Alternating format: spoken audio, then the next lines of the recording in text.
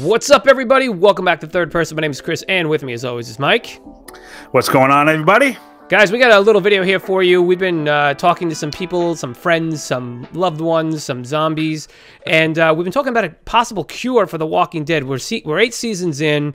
We've got a lot of stuff going on, and yeah, we've just been getting some feedback on that. So, Mike, what do we want to talk about today?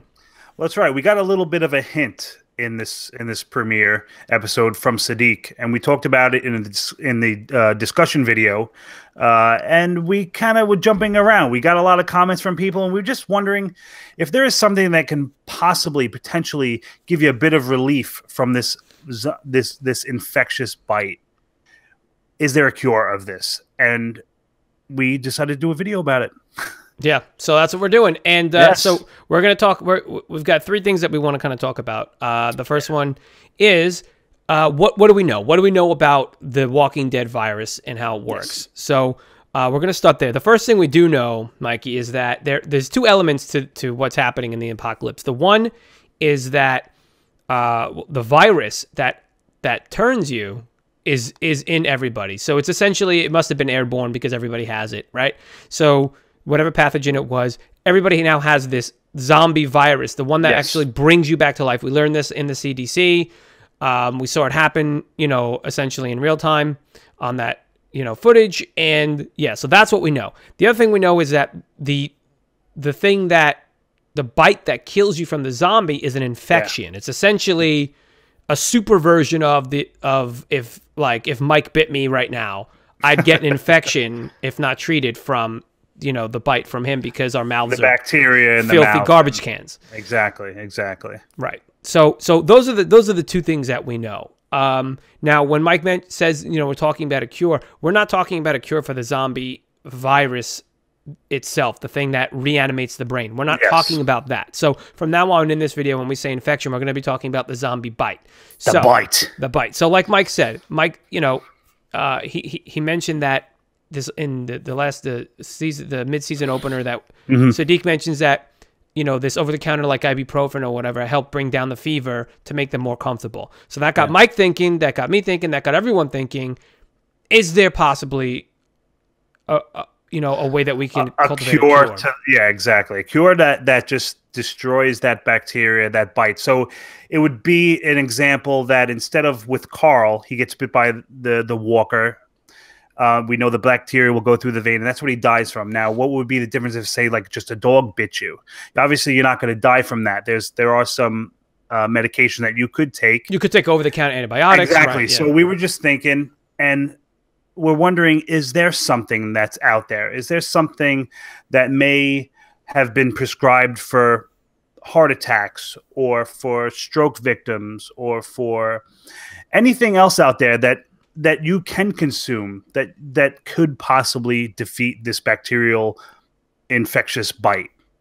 And it's kind of interesting to think about. That's why we got so many comments about that.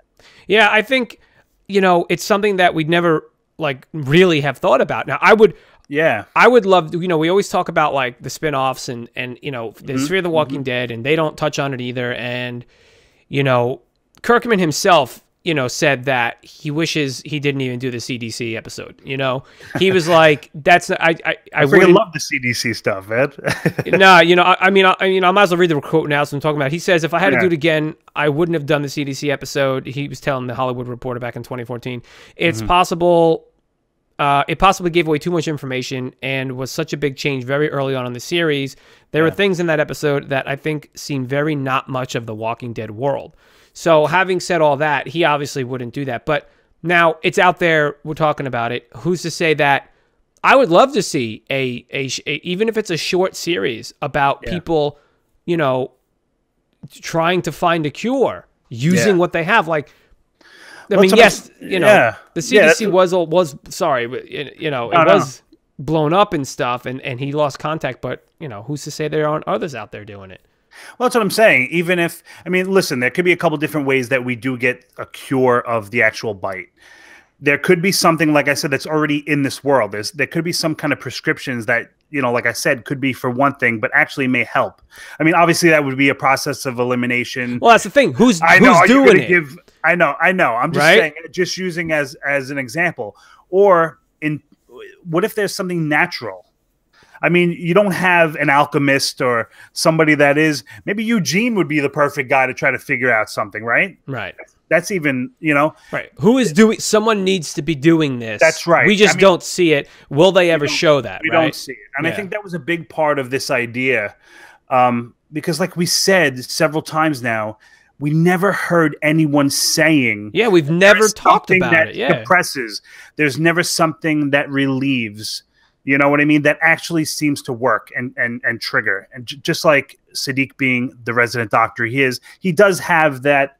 He's got that mindset of he's been through medical school and this and that, so he would be the right guy to give you a hint about that. So, I mean, we're not seeing that in this world. Would it be cool if there is time where they can kind of figure out something where you do have this kind of alchemy where you're putting things together and you're trying to work on something that can stop that infection, that bite. You know what I mean? And that would be interesting to see, wouldn't it? Wouldn't you like to see? I absolutely. It's something that it changes, dude. It changes The Walking Dead for me when I think about scientist kind of a thing. That, dude, it absolutely changes it. And it's very Game of Thronesy, like Qyburn and all these these guys that are just the cure for the stone skin, right? You know what I mean? Yeah, all this kind of stuff. So it's very interesting. Now, we had this broken down, this video, into a couple different ideas. Obviously, this, the infectious bite is something different. Right, that's one thing we talked about. Than the virus that we all have that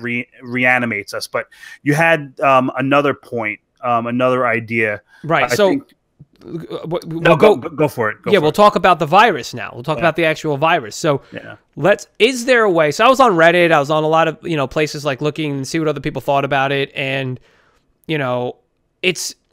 what if there was a way that you could stop people from turning through combating the virus? Now, the only way to really combat the virus is, let's say someone on someone on the internet was like, well, what if you put something in people's brains that when the heart stopped, it fried their brains? Like, what if someone came up with that thing, in lieu of a cure, so that, grandpa's, 89 years old, he has a heart attack, he dies in the middle of the night, and instead of wiping out his whole family because he turned, his heart stops, his brain ends up getting fried or set something, right? I don't know.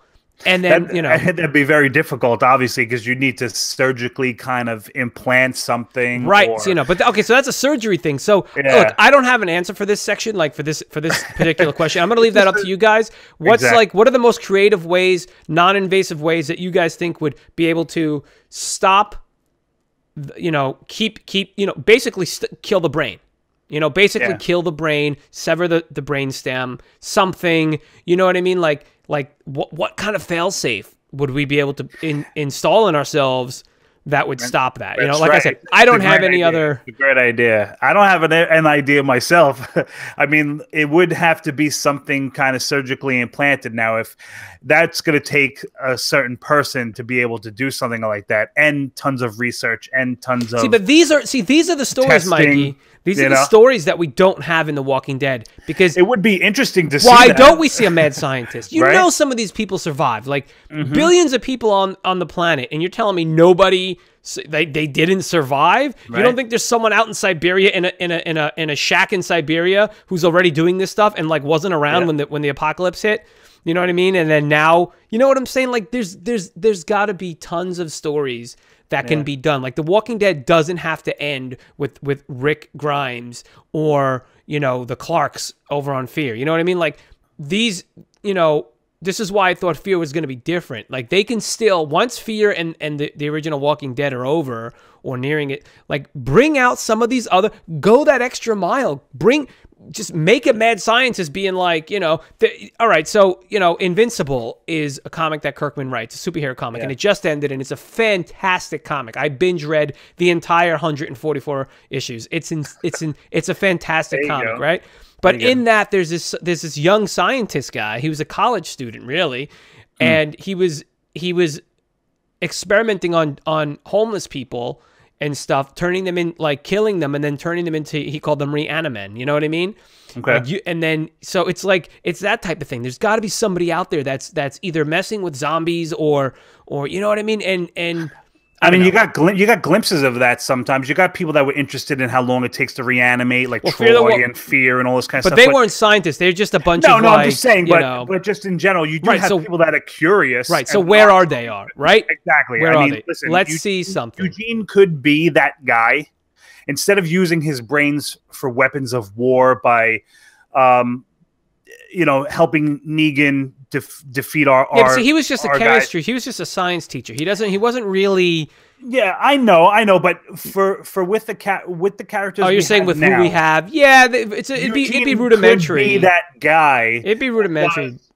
Mess around and futz around with certain things to listen. Who knows if Eugene was there? If he was to step up. Right, you know what I'm saying? They could make an ointment.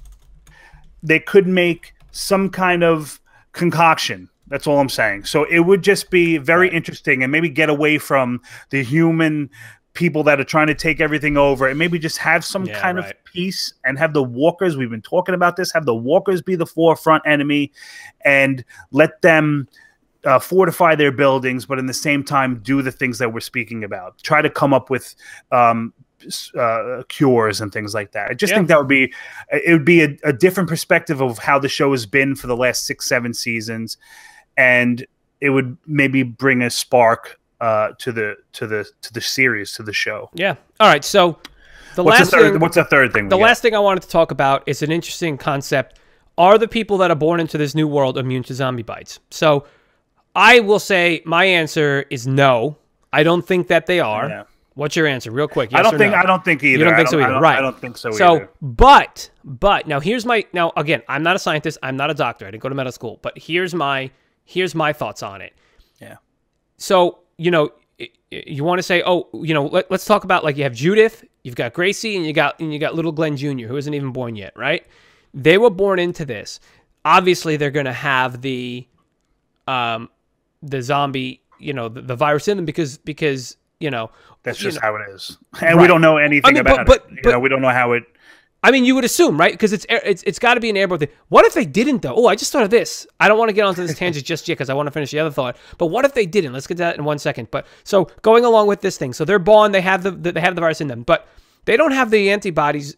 Obviously, there's nothing to keep them immune from the zombie bite, because it's kind of like saying somebody now is born with immunity to the flu or chickenpox. You know what I mean? Yeah. Then my other thought was, what if somebody, what if the mother of a child was healed, right? Was cured through some alchemy, like Mike says, that saved her from a zombie bite. Now she has these antibodies. Now it's very interesting stuff, man. Right? I mean, now would those antibodies transfer to the child? They would.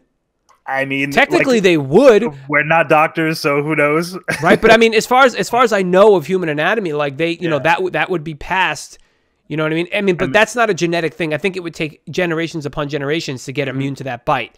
So, and then you have to think about, is the strain of that disease in the zombie's mouth, is it the same strain?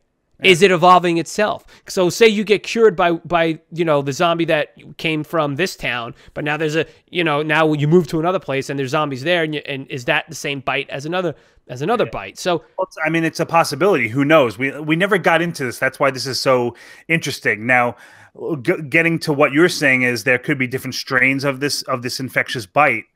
Who knows if it's different from if you just turned 2 seconds ago and you bite somebody, if that bite is different from a walker that's going around for 3 years. Yeah.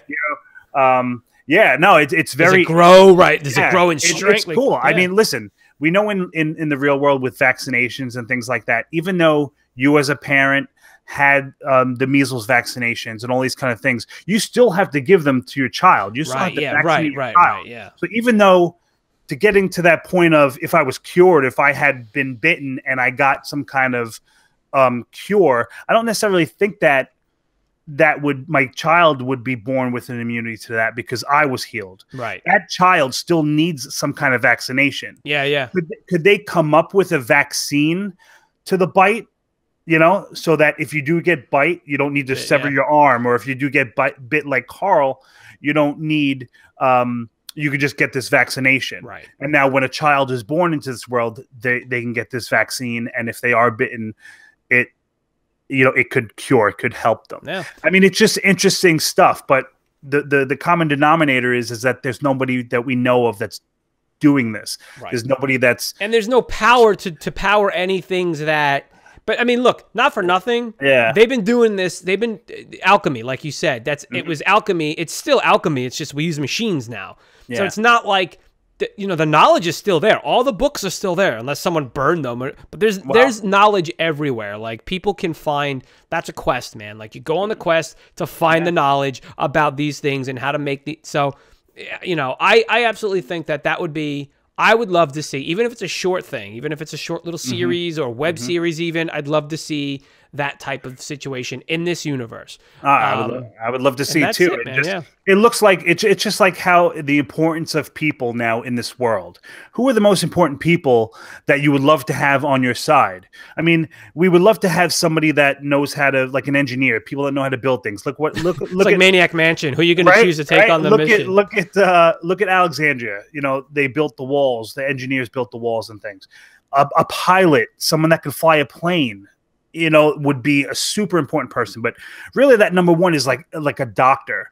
So if there is a chemist, if there are doctors, those are the people you want on your side. And those are the people that could go out on these missions or send people out on these missions to go to the museums, to go to the libraries, to go to wherever, to go to a university library, a medical library, and to get these books and to get this information that can be used to make a cure. I would love to see that. I'd love to see it. I would love to see it too. It would be a breath of fresh air, I think. Absolutely. I think why isn't dude? There's so much downtime in these people's lives. Okay, between being attacked and fighting other humans. Like, you're not thinking about this, like, you know what I mean? Like, I think about stuff like this, and I'm not even in that situation. I'm delivering mail being like, oh, hey, you know, he's like, you just think of things. Like, you tell me nobody thinks of these things. Anyway. It's that caste system. You have the people that you know can go out and be your soldiers. You have, you know, I guess, the people like Eugene, that he is smart. And he's the one, he's not the fighter, you know? So it's just an interesting thing, and it's a fun video to do. And I'm glad we got a lot of comments about this. And like I said, it's just a breath of fresh air that we actually got something. And by watching this mid-season premiere, just those just few words that Sadiq said that just sparked this. And I'm glad that we got this video to you guys. And just let us know what you think in the comments, of course, in the comment section below on YouTube, watching this video. But check us out on all our social medias. We got them all over there. They're up on the top of the screen, I think. Where would they be? Just over here somewhere. So yeah, check us out on the Facebooks, on the Instagrams, and of course, check us out on iTunes. And thanks for everybody for writing in and giving us kind of these ideas to put a video like this out. Yep, definitely fun. So nothing else to say. Thanks for watching. We'll see you on the next video. Peace out. Peace.